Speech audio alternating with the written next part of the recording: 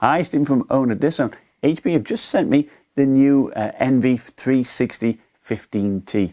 It's a 2-in-1 laptop with a 10th gen CPU. So this is my first look, full review to follow, and I'll also be doing some comparison tests and thermal tests with the new CPU and a few little gaming benchmarks. So make sure, if you're new to my channel, to subscribe so you don't miss out on any of that. Spec-wise, it's got the i7 15U CPU. It's 1.8 gigahertz base to 4.9 gigahertz max boost. It's got the Pascal-based MX250, 4 gigabytes of VRAM, and it's got 15.6 1080p edge-to-edge glass display. It's also got two 8 gigabytes of sticks of RAM running at 2666 megahertz. It's got 1 terabyte NVMe storage, a 53 watt hour with fast charge, and Intel 9560 Wi-Fi card.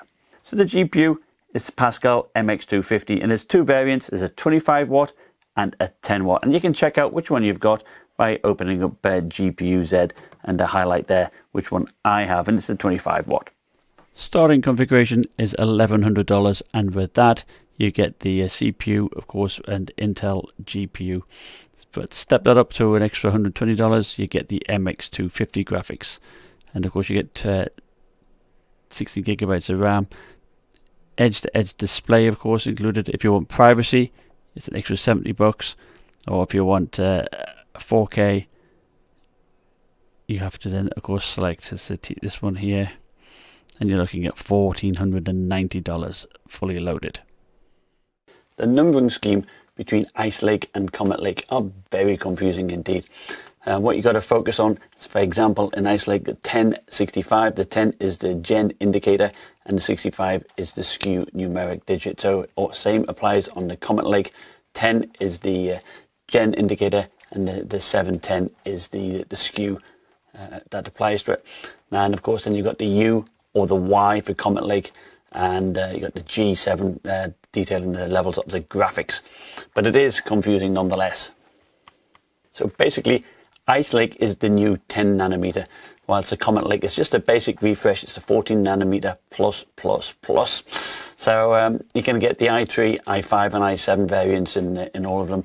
The clock rates are going to be slightly higher on the Comet Lake.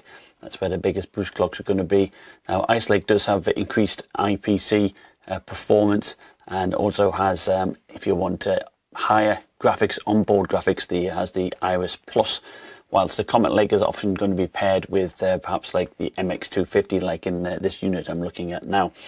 And of course, the Ice Lake also has integrated Thunderbolt, which is great, and looks like it has a higher memory as well. And from what I understand, it is also going to be more beneficial if you use quick sync programs. But, you know, if you want a higher core clock on the CPU, the Comet Lake is probably the way to go. And a quick look at the Comet Lake processors that are available, split between the U series and the Y series. The U series, of course, has more power, 15 watts up to 25 watts, whilst the Y series is typically 5.5 watts, 7 watts or 9 watts. So lower power there, and thus, of course, lower clocks. And if you want a 6-core U series CPU, that is possible now with the i7 10710U. That's a 6-core, 12-thread CPU. Now my unit, of course, is the i7 10510U. It's a 4-core, 8 threads, and its base frequency is 1.8, turbos up to 4.9 on a single core, and max all-core active is 4.3. So what you get in the box is a small 65 watt hour power supply. That's really good. Goes to the laptop, and you get the HP pen. And comparing it to the Dell XPS 15 2-in-1, it is a little bit bigger, and I'd say build quality is slightly more robust on the XPS 15 2-in-1. And the hinge has a quite nice clean look to it, and you notice there's NV engraved at the back. It's a nice touch. So on the left hand side, we have the power connector at the back, USB 3.1 Gen 1 Type A port, the power button, air vent, combo headphone mic jack, and an SD card reader that accepts the cards all of the way in. This is nice. And on the right hand side, we have an HDMI port, We have a second USB 3.1 Gen 1 Type A port, a USB 3.1 Gen 1 Type C port, not Thunderbolt, and you can't charge a laptop through it. This USB Type A port, you can actually charge phones with the laptop turned off, so that's a nice touch. Another air vent here, and here is the switch to disable the webcam. So the panel is nice and sturdy. I do like it, it's very rigid, and of course you've got the webcam here up at top. So we have a 720p webcam, and I think it looks pretty sharp, to be honest, and the microphone also picks up the audio pretty well as well. And of course, if you want privacy, you do have the button at the side to, disable it. And this is what it's like when you type. I don't think it's too bad. And when you disconnect the power, if you're running on battery, I don't see much jitter either. So all in all, I like it. So the keyboard, of course, is all silver, and it's all made of aluminium. Not quite the same sturdy build out, I would say, as the XPS 15 2-in-1, but still pretty nice. The trackpad is by Synaptics with integrated mouse buttons, and it's quite large, certainly quite wide here, and there's a slight surface texture to it, and it does respond pretty well. Now the keyboard themselves, it's fairly rigid, and the island style keys, and quite easy to see in the light here, with no lighting on. Now it does have backlighting is white, so that's okay. And you've got obviously the function keys here, just one button press and a separate number pad. Now I do like you've got a fingerprint sensor here, which is pretty good, and you've got the speaker grill here up at the top. So the key lighting has actually 2 levels of brightness, and it's weighed 4 pounds 6 ounces, and with a power brick, total travel weight of about 5 pounds. Not bad. So the panel does show PWM Flicker, and that's at 0% brightness, but increase it even up to 75%, it's there to take it all the way to 100%. So if you are susceptible to eye strain due to that flicker, bear that in mind. And I did try using the PWM tool, and unfortunately I couldn't fix it. So screen comparison between the XPS 15 2-in-1 on the right and the HP Envy 360 on the left. And you will notice that, of course, the XPS 15 has a little bit more of a smaller footprint. Top bezel is certainly smaller.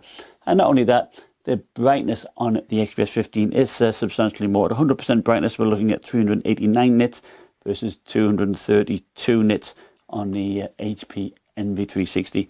The XPS 15 had 94% of sRGB, and I wasn't able to measure that on the HP Envy because of Windows build 1903. But one thing to note, of course, the brightness, if we lower that down, so there we're at about 50% brightness, and it makes a big difference. And of course, that PWM Flicker is on the HP.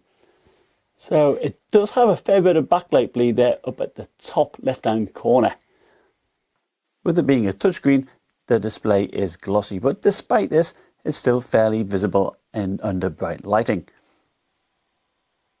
So 40 decibels is the max fan noise. That's pretty good. So let's check out the speakers.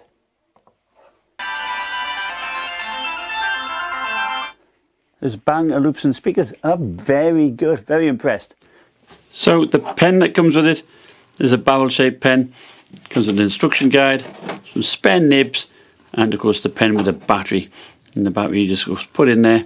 And here you've got by default, this button here is the right click or select, and this next button here is erase. But of course that can be changed within software on the computer. So the Surface Pen actually works pretty nice. That's of course Windows Pen Protocol, and of course the HP pen is just as good. Pressing the button to delete it. So for note taking, it's very responsive. Of course I suck, but I use it for writing my notes all the time. And of course you can delete it just as well too. And like I say, palm rejection is fairly decent, and there's not much lag at all. So as a touchscreen, it works very well, very responsive, and even when you have it inclined in this type of mode here, it's very good. Now if you want to apply too much pressure to it, it's actually still not bad either. So you can use it sketching like this. It's got nice strong hinges. So running AIDA 64 stress test for 20 minutes the CPU is holding around about 2,200 megahertz, which is not super fast.